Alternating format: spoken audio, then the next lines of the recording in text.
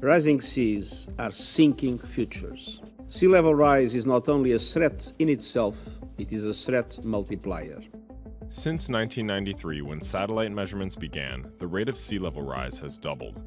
10% of the overall sea level rise has been in the past 2.5 years.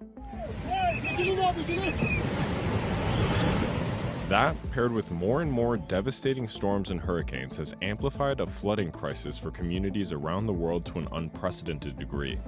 People in parts of smaller island nations like Fiji and Vanuatu are already experiencing forced relocations. And as sea levels rise and storm patterns change for the worse, parts of New York City, America's most densely populated coastal community, could be facing the same threat. So how do coastal communities prepare for the inevitable devastating flooding that will follow?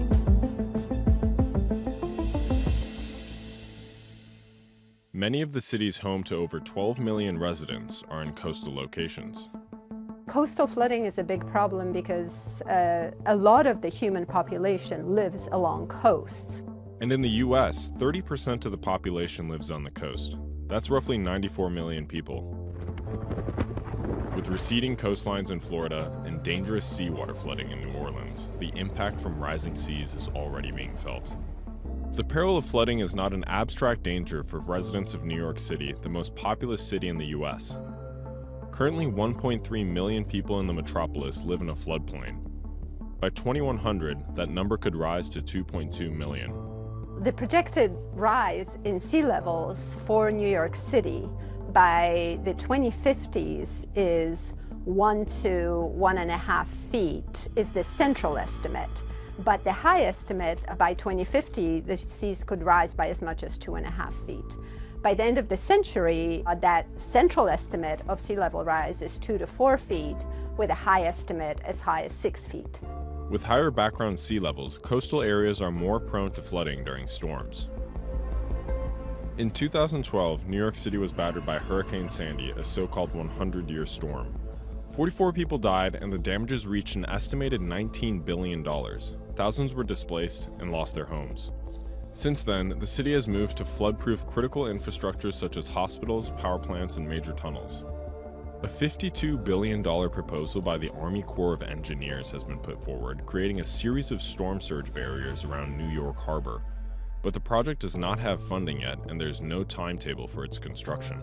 There's no single actor who can eliminate all of the flood risk. So even if you put up a massive set of flood barriers, that system is going to allow smaller floods. So there are other interventions that need to address the damages that the smaller floods are going to cause, such as individuals investing in retrofitting their homes, filling in those basements, or smaller infrastructure along the shore.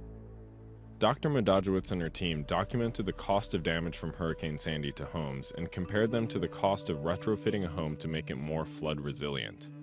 The results indicated that the measures would save homeowners hundreds of thousands of dollars over the next decades. But many still struggle with the investment into flood-proofing their homes or rely on secondary incomes from renting out their basements. It's not something they can afford, or again, they have economic benefits from their basements, which they rely on for their livelihoods, and that's not easy for them to eliminate from their budget. So why don't residents move out of flood-prone areas? The other piece of the puzzle is that if you were to even move individuals out of their communities, it's often a very destabilizing trend for families that maybe their entire asset is their home. They're not going to get a great buyout on that home. It's the thing that they were hoping that the next generation was going to inherit. This is the one biggest investment that anyone can make is buy a home. Now you're telling me to abandon my dream.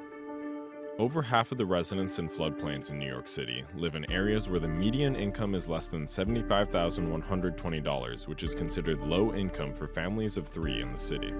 It's not a practical answer to just blame individuals in those zones and to say that they need to move. Economic concerns in communities also can be barriers to implementing climate adaptation projects. Are they going to displace residents? Or is there going to be neighborhood decline because you put up a seawall outside of the beach and all of a sudden nobody wants to live there anymore? While much of the attention around coastal flooding has been around investments in physical infrastructure, social infrastructure including food, Shelter, financial and legal services for those in need is just as important to prepare for the next storm.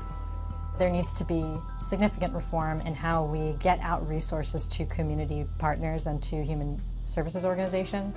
I think one of the directions that we really need to go in is for more voices to be brought into adaptation planning. We continue in a lot of government entities to plan for fraud, paranoia, and pandemonium, but not plan for the fact that a lot of people are actually going to be ready and willing to show up and help. And I hope we'll move towards a model of where we're looking more at that. We have no other choice in New York City but to look at our communities as planners and responders for the future of climate crisis. If we don't look at all of us as being a part of it, it's over.